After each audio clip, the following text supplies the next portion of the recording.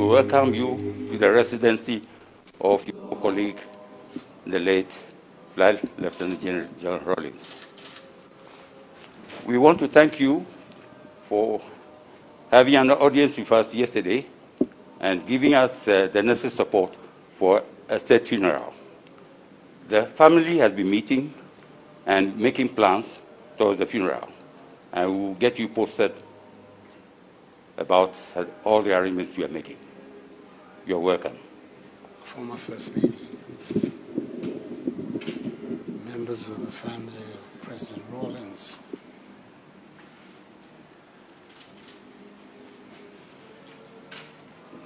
my presence here is for obvious reasons. Like the 30 other million people of Ghana, we were all shocked yesterday to hear that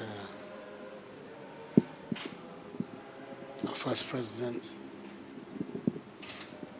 has gone to meet his maker.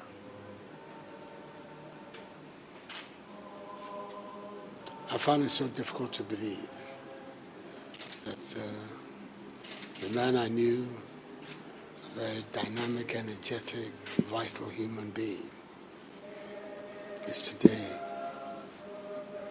a corpse. But then it's an experience that will come to each one of us in our turn. And the Almighty's own choosing. It's not our choosing, it is of His. So when I heard the news, I had the Chief of Staff make contact with you to let you know that who he was, the position that he occupied in our nation, and his contribution to our country, his development and history, his obsequies, his departure, has to be the responsibility of the Ghanaian nation.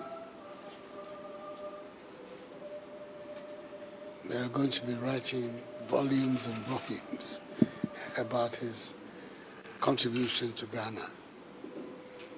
Whatever be the case, his passage at the leadership of our nation will not be forgotten. So I let the Chief of Staff indicate to you that I felt it was also appropriate that the formal announcement of his death be that of the responsibility of the President.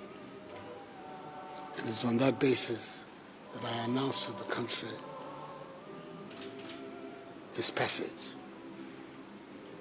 In the evening, you sent a delegation involving Colonel Abutui, Aguji, your eldest of your children, and the others to come and officially inform me of it.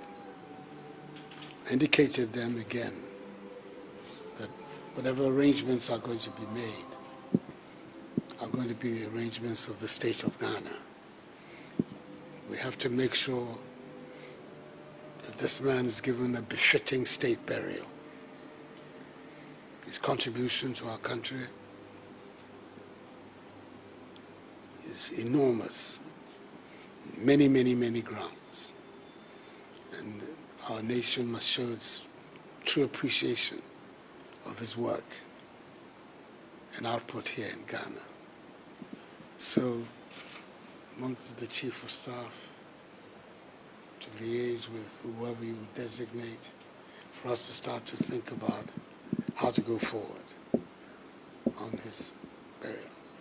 But in the meantime, it's important that we should come here and express to you, to your children, to his family, deep condolences on what has taken place so suddenly. That's the part that is so difficult to assimilate, that it has come out of the blue, that he's left us. You have to know that this time you're definitely not alone. Lots and lots of people in Ghana who will share your grief with you. all of us do our best to make sure that we're able to go through this passage as painlessly as possible. It will not be painless, but as painlessly as possible. So I came here this morning just to express to you a personal condolence about what has happened, and once again to reassure you that the Ghanaian government is going to be right with you in making sure that your husband is given a fitting send-off and farewell. So this is the purpose of my visit here.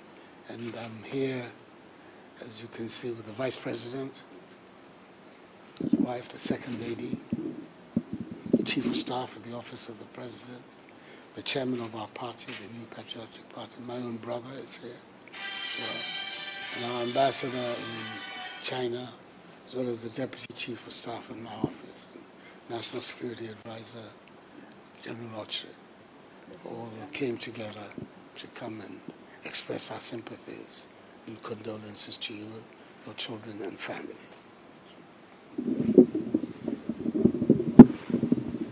On behalf of Her Excellency Nana Akufo-Addo Rawlings,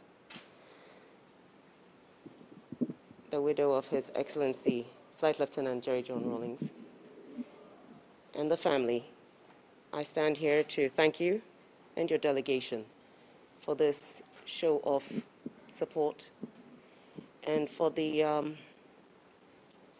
immense honor done to His Excellency by ensuring that he will be recognized by a full state burial, and also the extension of all protocols and courtesies to the family to ensure that we honor his memory as a result. Indeed, this was unexpected. I suppose, on the one hand, he managed to send his mother off first, which was one of his concerns, which he made a point of mentioning in his tribute to his late mother. And as you rightly said, the Lord giveth and the Lord taketh.